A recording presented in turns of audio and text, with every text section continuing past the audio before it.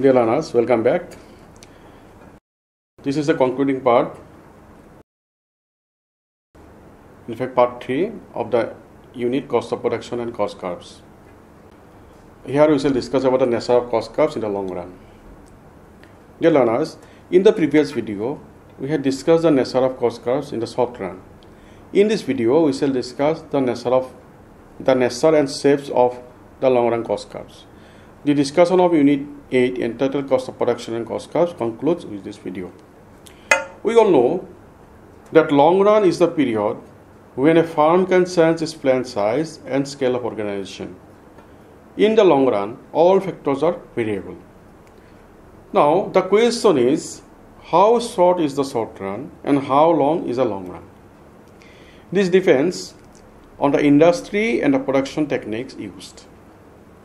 The period of length will vary from firm to firm. If there are no transactions and no special inputs, then all inputs can be quickly adjusted and the long run is not very long. Dear learners, let us first discuss how average cost curve is derived in the long run. We all know that a particular plant can produce a particular range of output.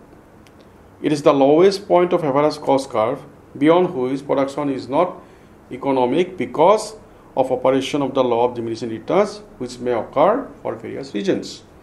Suppose the demand for a firm's product increases. Now, the producer will install a new plant.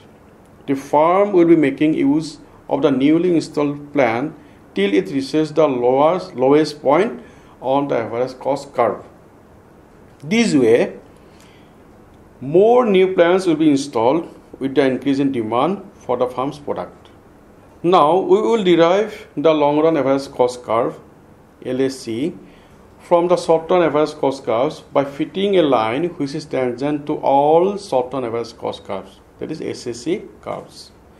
The point of tangency must be the lowest point on the short run average cost curve because beyond that the firm will not produce in the plant. This we have shown in figure 8.4. In figure 8.4, LAC is the long run average cost curve. Each point on the LAC curve is a point of tangency with the corresponding short run average cost curve. Therefore, this long run average cost curve is also called envelope curve. The firm will produce OM amount of output at the minimum point E on the LAC curve. If the firm produces less than OM, it is not reaping fully the economies of production, and if the firm produces beyond OM, the firm profit will fall. In both the cases, the average cost of production will be higher. Dear learners, please note that in figure 8.4, the shape of the long run average cost is like U. This shape reflects the law of returns to scale.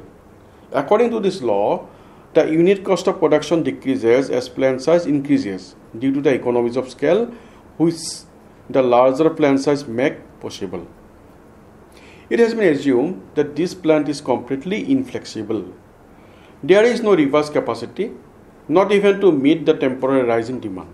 If this plant size increases further, then this optimum size, there are these economies of scale.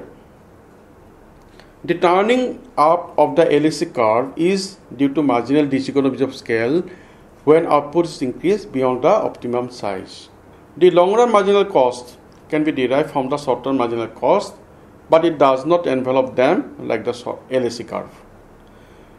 The long run marginal curve is formed from the point of intersection of the short run marginal curves with vertical lines to the x-axis drawn from the points of tangency of the corresponding SAC curves and the LAC curve. At that level of output, the LMC must be equal to SMC curve at which the corresponding SAC curve is tangent to the LAC curve. The shape of the long run marginal cost curves has been shown with the help of figure 8.5. In figure 8.5, let us start with the point A, which is a point of tangency between SAC and LAC. From this point, a vertical line AA is drawn on the x-axis and it cuts the SMC1 at point P. Similarly, B and C are the other 2 points of tangency between the two SCC curves and LSC curve. Corresponding to these 2 points of tangency, the point of intersection between vertical lines BB and CC are Q and C. After joining P, Q and C, we get LMC curve.